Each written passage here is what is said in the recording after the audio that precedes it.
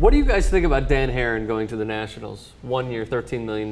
We talked about it before we went on. Let me jump real quick. I'll just say first that it's eerily reminiscent of the 1 year deal they signed Edwin Jackson to last year. Jackson's deal came late in the process. This comes earlier, and it's for a little bit more money.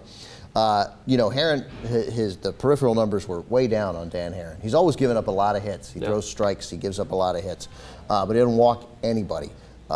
But the strikeouts were down, and the fastball was around 84 miles an hour. So it wouldn't, if Dan Haren were close to being done, because once pitchers start that slide, sometimes it doesn't reverse. The flip side is maybe it was just a bad year and he had some bad luck, and he comes back and he's as a guy at times can look like a really solid #2 starter.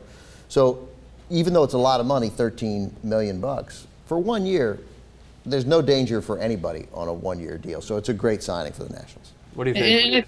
And I think with the Nationals, too, a lot of people have this perception until the Jason Worth deal that this was a team that wasn't going to spend money, that they didn't have the money to spend. The Lerner family is one of the richest owners in baseball.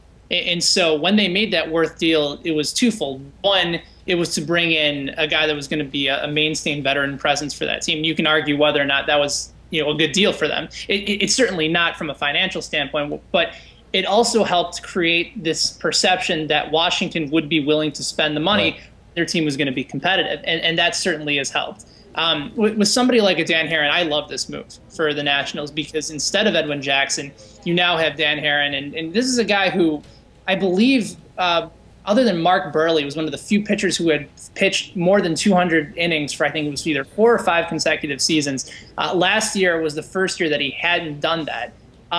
And he had an average of a 3.33 ERA in his 5 years with the Angels, and then last year it went up to a 4.33 mark. So he's only 32 years old.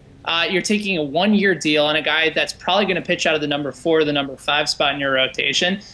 He's got good stuff, and if healthy, you've seen what the Nationals pitching staff has been able to do, and now you're going to have a full year of Steven Strasburg. There's not going to be any more of the ridiculousness that came with last year. I think it's a very good move. Well, right. The issue, though, is totally the health. I mean, last year was the first year he was hurt, and the numbers were significantly down. So I don't think anybody should be surprised if it turns out Dan Haren isn't the Dan Haren he was from Oakland and Arizona and the Angels.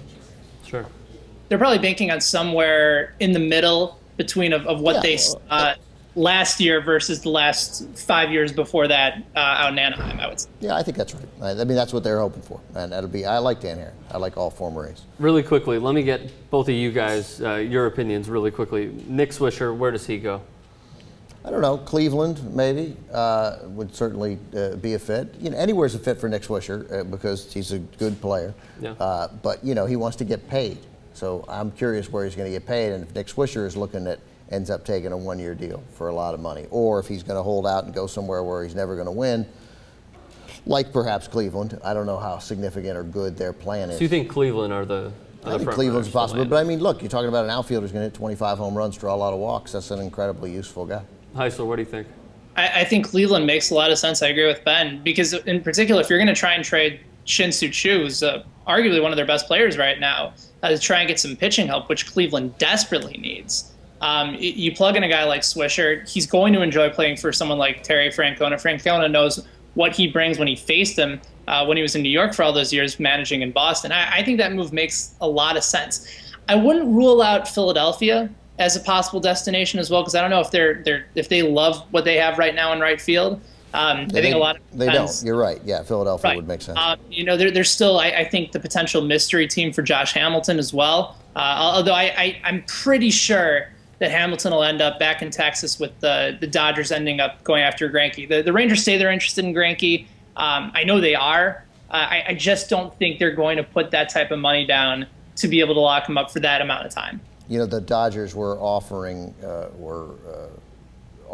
Chris Capuano and Aaron Harang around the league yesterday, which suggested to a lot of people, and I, to myself included, that means that they feel 100% confident that they have Zach Greinke.